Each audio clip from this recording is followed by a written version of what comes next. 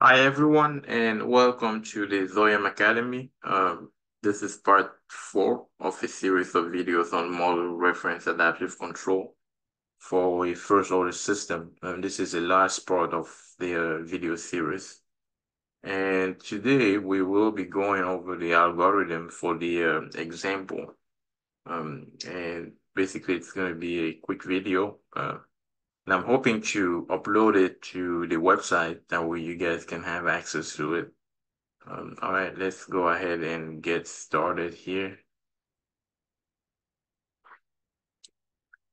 Okay, so I'm gonna try and go over different parts of the uh, of the derivation inside. This is a MATLAB portion.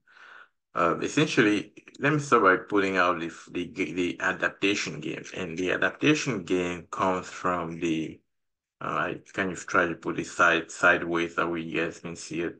The adaptation gain is gamma, right? And like I mentioned in one of the videos, the gamma is very important. The value that you set for gamma determines how good the plant model actually tracks the reference model. And we'll kind of do a few examples of different gammas so that you can kind of see what I'm talking about. Now, the other one is the adapt is B. That's the plant parameter B, which is again, it's right here. We are just putting it as a variable. So right now we're setting it as 3. And now the initial conditions, again, one important thing you will notice is that this controller parameters C and D, um, I set it initially to 0, but if you know like the ideal parameters, it's going to require less control input to adapt the system to that, to adapt the system, right? And you will see the example when I kind of mess around with this. And now we're going down to the simulation parameters again. This is kind of obvious. You have the time step between different simulation, and you have the total time. You kind of like, we kind of coming up with time vector. And this is just kind of getting the total number of, the num-L basically gives you the total number of time vectors, which we're going to be iterating over. And then we are just initializing a bunch of like the output data, the input data, the control parameters C and D, and then the state vector at every time step. We're doing this because I'm planning to like plot it afterwards. So that's why I had to initialize it with zeros. Now we're going down to the simulation loop. Now we're going to do 2 examples. One example is with a reference input, which is 10 sine 3t. And another example is going to just have the constant control reference input. Again, we define the error just like we defined in here. Let me see right here. You have the actual output of the system or actual state output of the system, and you have the reference state. Now you have the adaptation law, which again, it's given by this equation right here on the right side, minus sine of P times gamma times E times R. Again, same thing with D dot, just difference you have Y instead. All right, so we have gone over the adaptation law. Okay, now let's go over the controller update parameters. Now, recall that we initially initialized the control parameters C and D. So what we want to do is every time step we have to update it, right? Because recall that the adaptation law is what actually updates the controller parameters, right? And so we have to, every time step, we have to update it. So initially we're using C and D as 0 as we set it over here.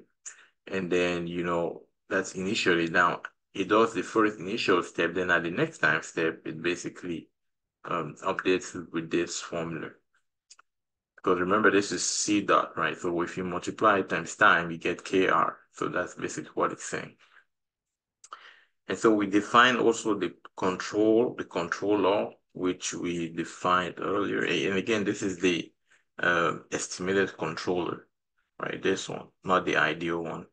Because again, the equation basically only takes into account the ideal control law.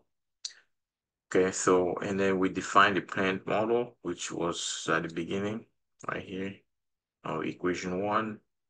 And then we define xm dot. Actually, equation one, I'm not using -1 on this case, so you can kind of see it right here. I have it as plus y, or +1 times y, which is y. And then you have xm dot, which gives you that. And then moving down again, just like we updated the control parameters, remember we have to update the state at every time step, the output and the state at every time step.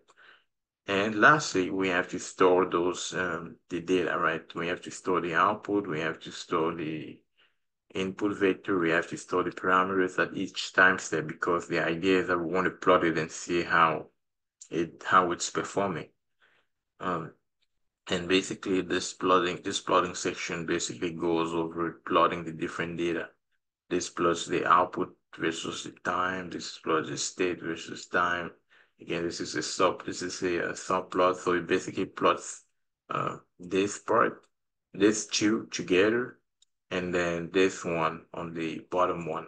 And this is just the input. So it's going to show us how the control signal is varying for every time signal, for every time step. And then we have this figure 2, which is going to show like this C parameter with the D parameter. Okay, so I think we have gone over the whole code. This is a very simple code, very easy to follow. If you have the equations, you will kind of understand what's going on. But again, don't hesitate to ask questions in the comment section if you just kind of wondering, if you still have some doubts on how it works. But it should be straightforward. Let's go ahead and run it and see what it gives us. Okay, so waiting for the results. Again, we're running this. This is a reference. Let me just put this. Just kind of look at this block diagram. This is the reference right here that's we're putting into the system.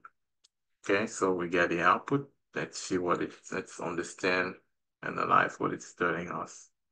All right, so let's go with figure one. So figure one, what we were trying to do was to plot the output data, which is the first plot, with the input, state input, which is actually, I said output for the reference, is XM. And then you have the planned output, which is blue. All right, so you can kind of see that initially it starts like kind of like it has some errors in the system. You can see they are not both like aligned to each other. It takes a while before you can kind of see it starts getting better around probably 1.8 seconds. It starts doing a better job at tracking the reference. It's tracking the reference model. Again, this is the reference model. I'm pointing on the right side. I'm hoping you can see my cursor. It's basically the plan is trying to track the reference. That's basically the idea behind this MRAC. And we can kind of see there's a little bit of error initially, but again, after around 1.8 seconds around this area, it kind of does a better job at following the reference model. And now the bottom plot, remember we were plotting the control input, right? And so initially you can kind of see this kind of high frequency, right? Initially. And the reason behind this is because the parameters are still trying to adjust to the ideal parameters, right? We don't know what the ideal parameters are yet, right? Yet.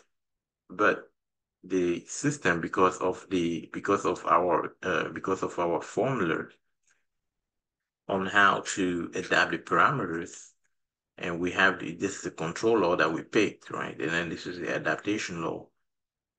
It's doing a better job, right? And this is consistent with the output, because you can kind of see how at 1.7 it's getting a better tracking now, which is the same scenario, right? As around this area, you see the input is starting to be like more smooth, right? It's starting to be more smooth.